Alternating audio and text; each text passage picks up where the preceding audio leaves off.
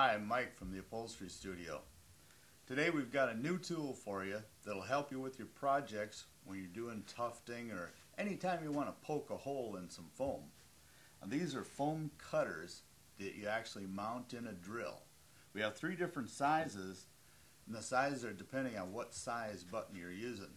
This one right here in this little tufted ottoman is a 22 inch, so you'd use the smaller one. This would be like for a 30-inch button or a 36. Now you just mount them in a drill.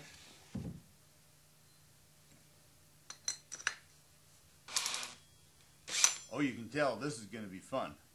There's a slot right here. We'll show you how to line that up so you can see your mark on your foam, so you get that hole right where you want it.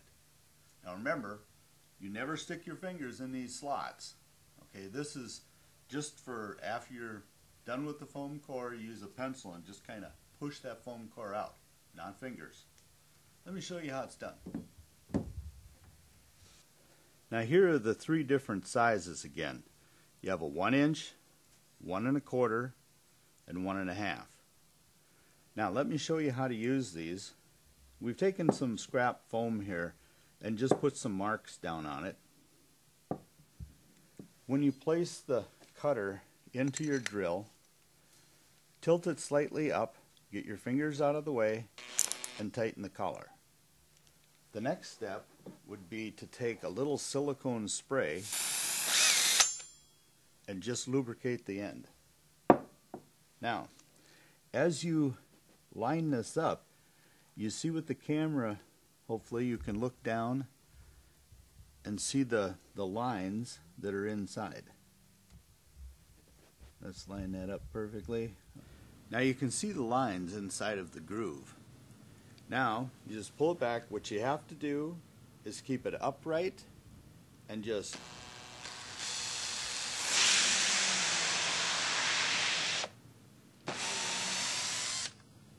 now that makes a core.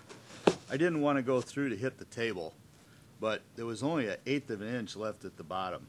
But you can see it just pulls this beautiful core out. And when you're tufting, all the fabric and the button goes down in there, and it's just wonderful. Let me show you the other two sizes so you can get an idea of what they're like. A little bit of spray. Again, we line up the hole on the inside.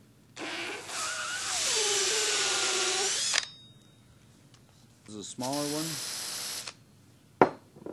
Yeah, let's do that one right here.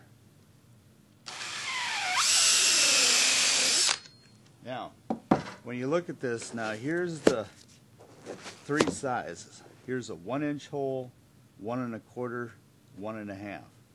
Depending on what you're doing, now a size 30 or 22 button, usually use it on shallower foam. This is all you'd need for the tufting.